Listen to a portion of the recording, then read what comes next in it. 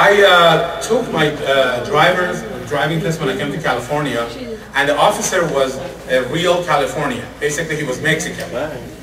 So we sit in the car, I fix my mirror, I put on my seatbelt, put the emergency brake down, turn the car on, look in the side view mirror, put on my signal, and as I go, 2 minutes later it says, make a U-turn.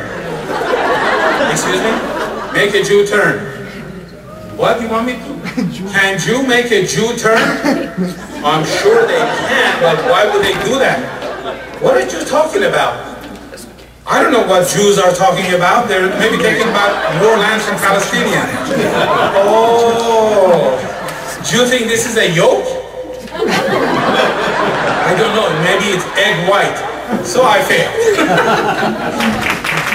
Thank you very much. Thank you.